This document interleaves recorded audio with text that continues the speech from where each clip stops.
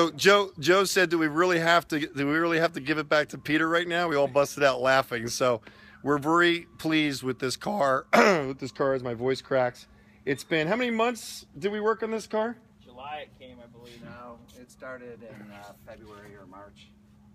I can go look at the invoices and see. So it's about 6 months? This is He's saying almost a year. No, It was here before I came here. It's almost a year? April?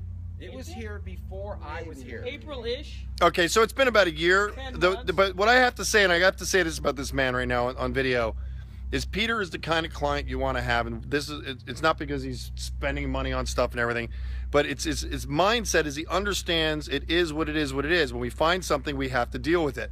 And to his credit, he's been very understanding. We've worked with numbers, we've made it work, and we're very proud of the outcome. And Brian, you're gonna go. Brian is Peter's son. You are going. Your dad's taking you. You're gonna find out on video if he hasn't told you already. You're going on an aggressive driving course. How cool is it to be you to have him as a dad? Because I this. asked him to adopt me. Yeah, I know. We're almost the same age, so I think it's going to work for adoption. But this thing's got 320 horsepower. What? 340? At the crank. 340 at the crank with a locker.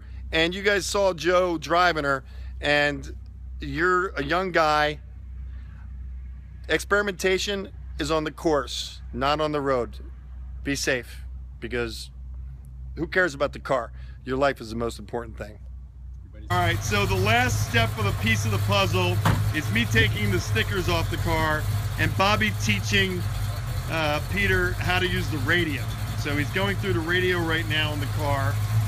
It's almost like a brand new car, which is kind of cool. So they're gonna go through and discuss the radio, and then they're out of here.